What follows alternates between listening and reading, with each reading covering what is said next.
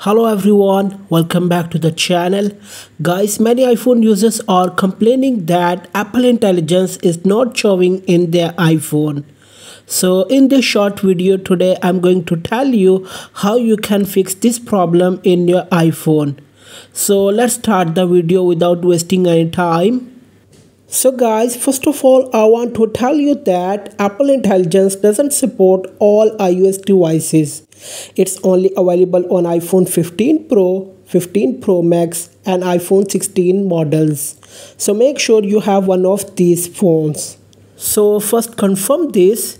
After that, go to the settings application. Now swipe down and tap General. Then tap Software Update.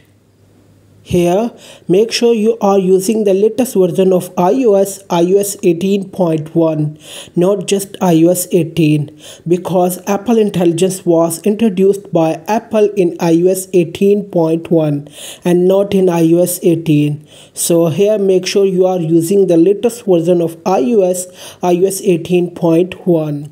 After confirming this, now go back to the previous menu, swipe down and tap on Language and Region. Then tap on Add Language.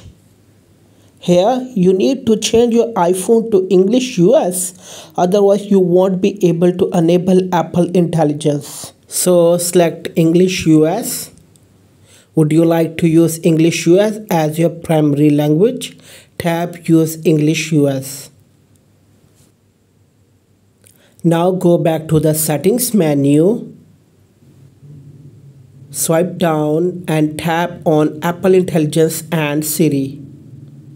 Here you need to turn on Apple Intelligence, but you can see that there is no button to turn it on. So go to language for that. Here you have to select English United States. As soon as you select it, a button will appear to turn Apple Intelligence on and off. So when the button appears, turn it on. Now you have to set up it.